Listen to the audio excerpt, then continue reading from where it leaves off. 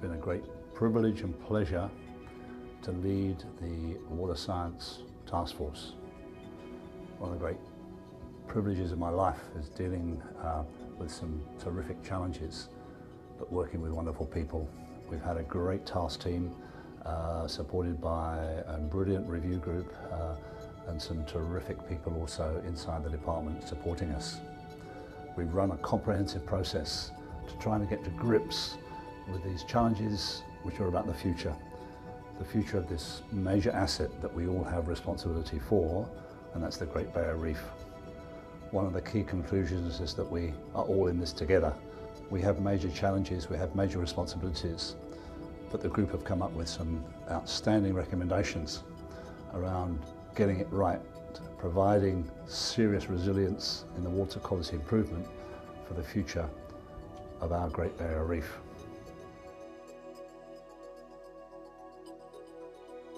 Well, the Great Barrier Reef is facing some really big challenges, be they climate change or really serious issues like the runoff of nutrients and sediments.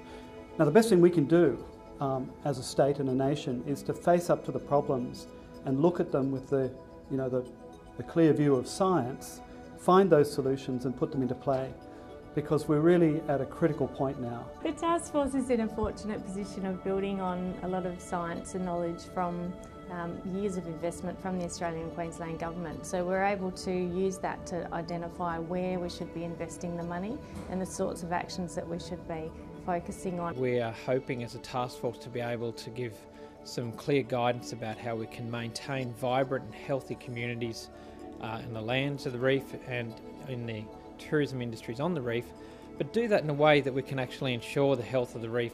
There is a lot of people relying on the reef, whether it's tourism and fishing or agriculture in the catchments. It's about how we work with all those people and how we build a better future for all. There are several messages from the task force report that are really important. The key one is that there is no silver bullet. There's no one technique that will be used. What we are recommending is a whole suite of techniques in a staged way. And the key thing is we need to start picking up our game and moving quicker in terms of changing the water quality at the farm level, which will translate down the stream into the end of the catchment and out to the reef. I think the main take-home message from the task force's work is how complex the issue of water quality in the GBR is, and I think the other positive message though is that there are clear win-wins in this space, where people can make practice changes which will maintain productivity and perhaps in some cases even improve profitability, but also achieve some significant water quality outcomes at the same time. The Great Barrier Reef is an extraordinary natural asset on our doorstep. We have to do what we can to protect it for the benefit of current and future generations.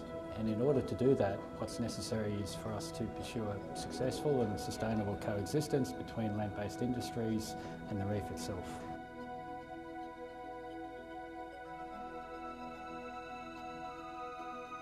It's been great to be with a range of diverse people with different ideas and perspectives. Also, the consultation with stakeholders means that we have a broader perspective still, and then coming together to work through the issues and discuss them quite openly. So I think we've come up with a set of recommendations that are really well balanced. The main outcome is to get the outcome for the reef, so we need to ensure that we can get industry to coexist with the reef among all other environmental issues. I think the industry's going to find value in the report. I'm expecting the industry won't agree with everything that's in the report, but on balance I think it's a very well balanced, unbiased report to go forward. I think the future really is a healthy, vibrant reef that is able to accommodate those pressures and also able to sustain the livelihoods and lifestyles of the Queensland community that lives along it.